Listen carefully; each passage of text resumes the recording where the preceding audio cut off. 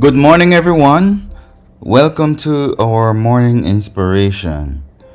Tuesday, April 30, 2024. May God continue to be with you and may His face continue to shine upon you. Our reading today comes to us from James chapter 5, reading from verse 13 to 16. And it says, "Is any among you afflicted? Let him pray. Is any merry? Let him sing psalms. Is any sick among you? Let him call for the elders of the church, and let them pray over him, anointing him with oil in the name of the Lord. And the prayer of faith shall save the sick, and the Lord shall rise him up. And if he have committed sin, they shall be forgiven him. Confess your faults one to another, and pray for one another, that ye may be healed. The effectual fervent prayer of a righteous man availeth much." Amen. We thank God this morning for this portion of His Word. And so the reading this morning is focused on prayer. And it started out with a few questions. It says, "Is any among you afflicted?" So are you going through something right now? The Bible is saying we are to pray. So whatever it is that you are going through, prayer is the key to get you through that. Because your prayer put God in activation mode on your behalf as it relates to your situation.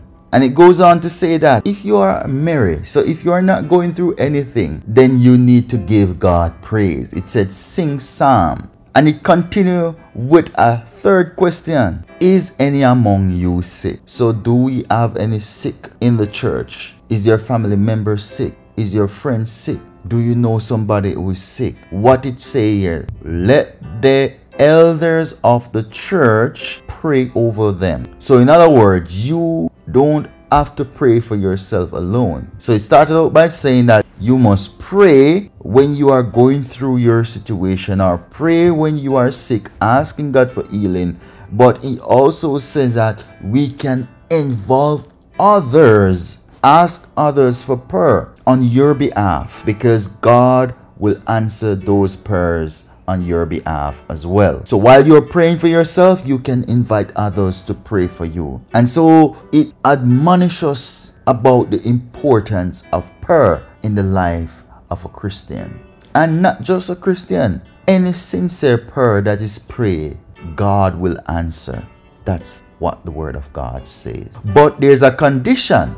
It says that this prayer must be a prayer of faith. So if you are asking God for something, you must believe that He is able to grant you the desires of your heart according to His will. Don't forget that part. So believe is critical. Faith is important. Both you and the person that is praying for you must believe that God is able to heal, that God is able to deliver. And upon that faith, God will act according to His will. Amen. Do you believe in the power of prayer? Yes, there is power in prayer. And so let us seek Him in prayer. And it goes on to say that when we pray and we believe, God will answer, and He shall what? Raise us up. And if there's sin in our lives, if we confess those sins, then He will forgive us of our sins. And that is why it is important that we confess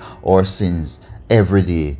Amen. And so we are to what? Confess our sins. We are also admonished that we need to confess to each other our fault. So if I have done you something, what do I need to do? I need to come to you and I need to apologize. I need to confess. So instead of both of us going around and we are at odds with each other, and we are carrying animosity towards each other, what we need to do? Confess our faults to each other. We need to reconcile, and we need to pray for each other that we can be healed physically, emotionally, spiritually. Because what? As long as that prayer is sincere, God will answer. The last part of the reading, verse 16, says that what? The effectual fervent prayer. So that sincere prayer of a righteous man it means much more